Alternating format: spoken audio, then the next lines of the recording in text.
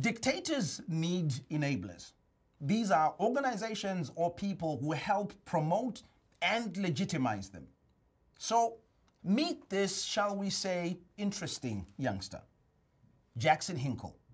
If you haven't heard of this guy, well, congratulations, and my sincere apologies for bringing him to your attention.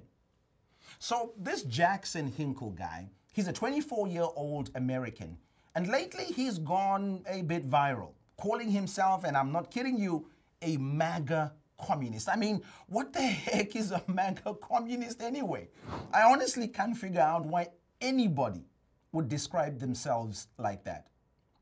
Anyhow, Jackson has decided to make a living boosting dictators and terrorists who have imprisoned, tortured, gassed, bombed, and abused millions of people around the world. I'm talking Putin, Kim, Assad, Hamas, you name them, Jackson boosts them.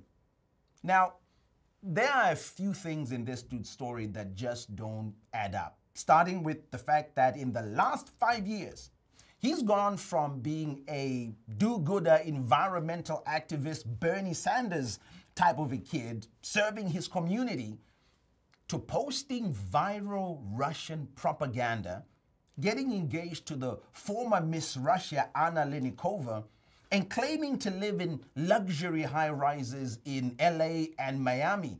And just a couple of months ago, Jackson got the grand tour of Moscow from his lovely fiancée.